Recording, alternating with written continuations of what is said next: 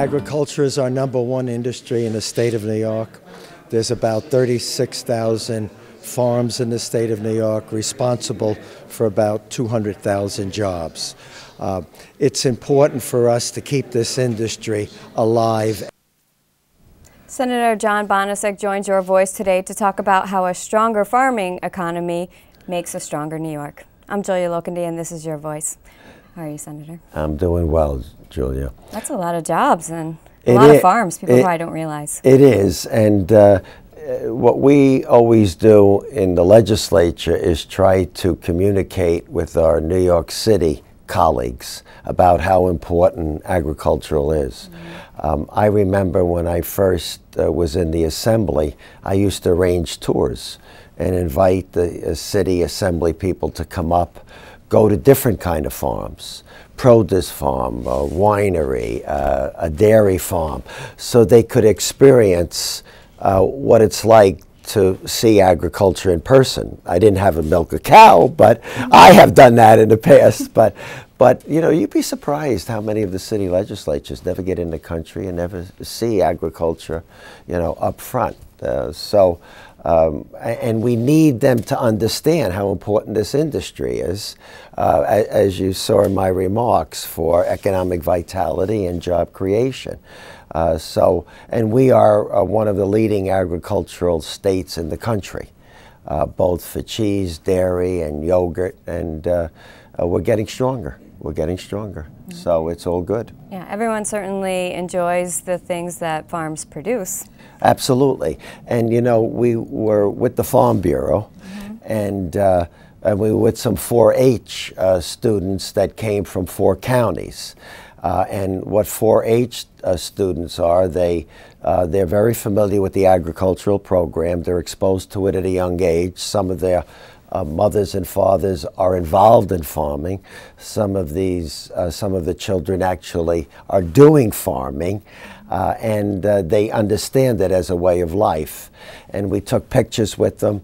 But what was interesting in our convention center, the Farm Bureau set up what they call Farm Day, for no better word. And there were like 100 exhibits all over this convention center. Keep in mind, this convention center can hold between 4,000 and 5,000 people. And I'm even impressed with the variety of products that we have in the state of New York. All the different kinds of wines. The cheese, I'm going to get hungry talking now, you know.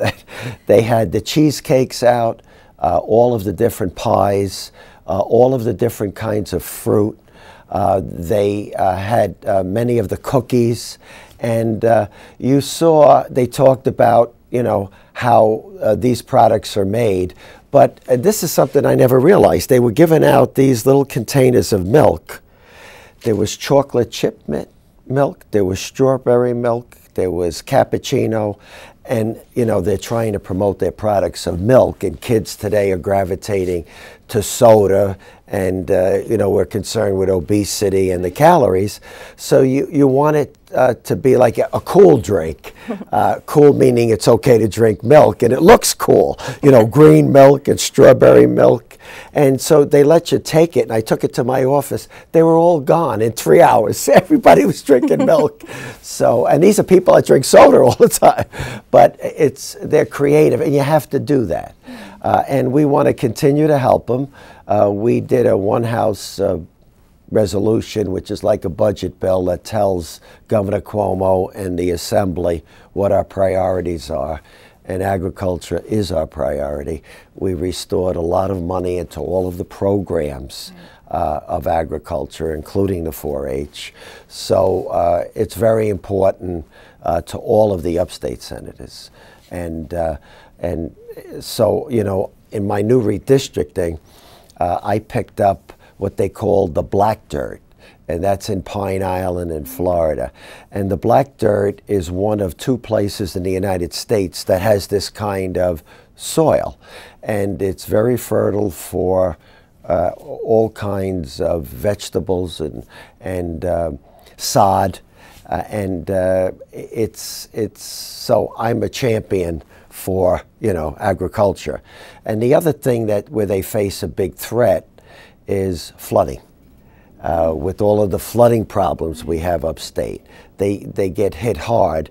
And the other thing we're always fighting, the DEC always wants to control their ability to put pesticide on their farms to kill insects that eat the crops.